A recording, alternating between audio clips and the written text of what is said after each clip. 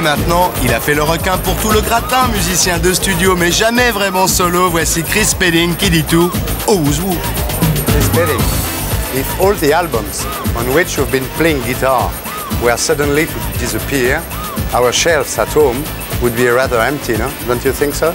Probably so, yeah. Yeah. From the late 60s until the 80s, you've been the session guitarist in the world, no? On how many albums have you been playing?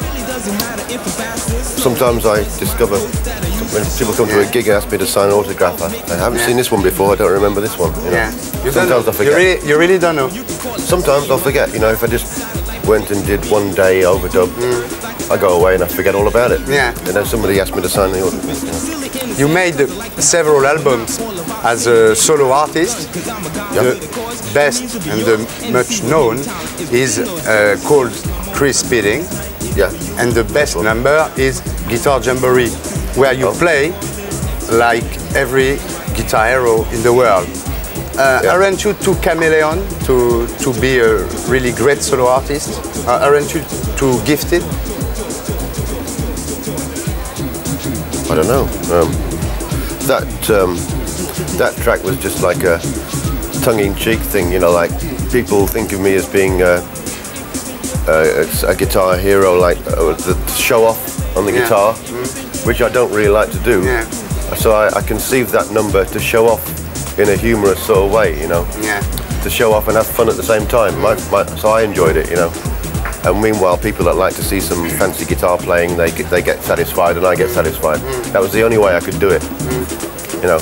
Did you suffer from the plug me anywhere approach of guitar? I always found that the more people I play with, the more I would get just as much out of playing with different people, because you can stagnate if you don't play with different people. And I think every major good artist that I've played with, I've become better myself as a result. Now we will do a Who's Who interview.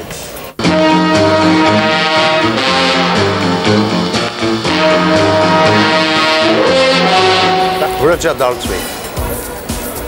Oh yeah, that was I was living in America and I was asked to come over to England to do that album. That was fun to do, you know. It was just like a project. Somebody calls you up to do the thing. Yeah. That was kind of like a craftsman type thing. It wasn't like I see things like with Brian Ferry and with John Cale as being more of an artistic collaboration. Yeah. But the Roger Daltrey thing was more of a craftsmanship one, you know. Donovan, you've been playing with Donovan.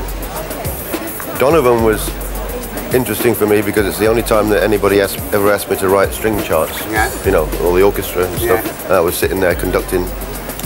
I never did that before. And that was interesting for that. Brian Eno? Brian Eno, okay. We toured with supporting Roxy Music in the show when I was in the Sharks, and that's how we got to know Brian Eno.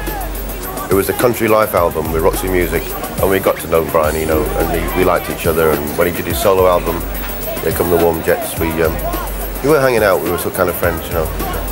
Brian Ferry? Well, I've already mentioned Brian. He's one of my favourite artists that I've worked with.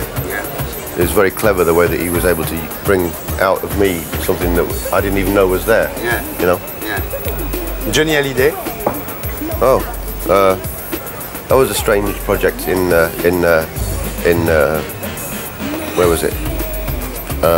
Canada. So where was it? Yeah. He was in Canada? No. Montreal. It was fun, you know, up to a point. It was just another craftsmanship thing, you know. Elton John. There again, I was like an orchestra, Paul Buckmaster's orchestra. It was Madman Across the Water. It was just about 2 days in the studio. I don't really remember too much about it. Paul McCartney? Oh, Paul McCartney was interesting. The most interesting thing about that was, when you're making movies, it's really boring. You have to have long waits between takes when you all sit in the Winnebago with the band, you know. But what was interesting about Paul McCartney movie was we never, during the breaks, when they were resetting the lighting, we were jamming old rock and roll tunes. Yeah. So I think the most interesting thing about that movie was the thing that was not on the movie. Yes. So all the camera crew and all the technicians were all standing by while they had a free jam, you know, with Dave Edmunds and John Ringo and everything, but we were all jamming away. And I always think that maybe they should have. That was fun. They should have recorded that, filmed that instead of what, you know. That was great. And the Sex Pistols. Well, I didn't actually play on the Sex Pistols. See, a lot of people think I played on the Sex Pistols. No, you've been helping them for the demo tapes, no? Yeah, I recorded their demos, I got them the deal, and I introduced the Sex Pistols to Chris Thomas, the producer.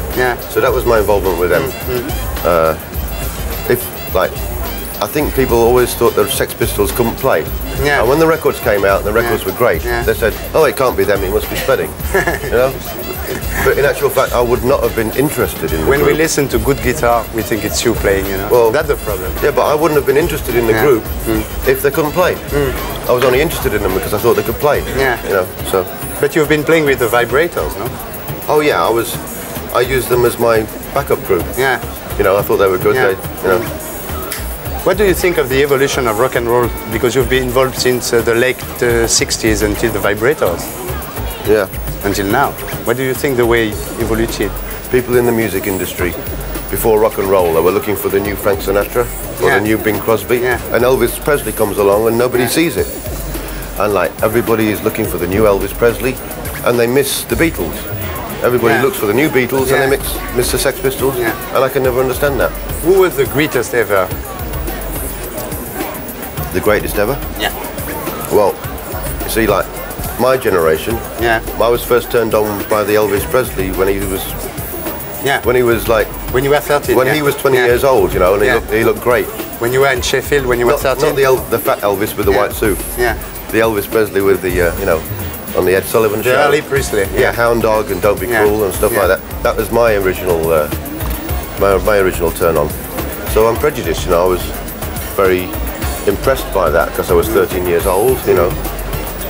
I was playing the violin in the school orchestra. I'd nenever heard rock and roll before, you know, and I freaked out. From 9 to 13, you've been playing violin. And I throw the violin away and want a guitar, you know. Yeah, when you heard Presley.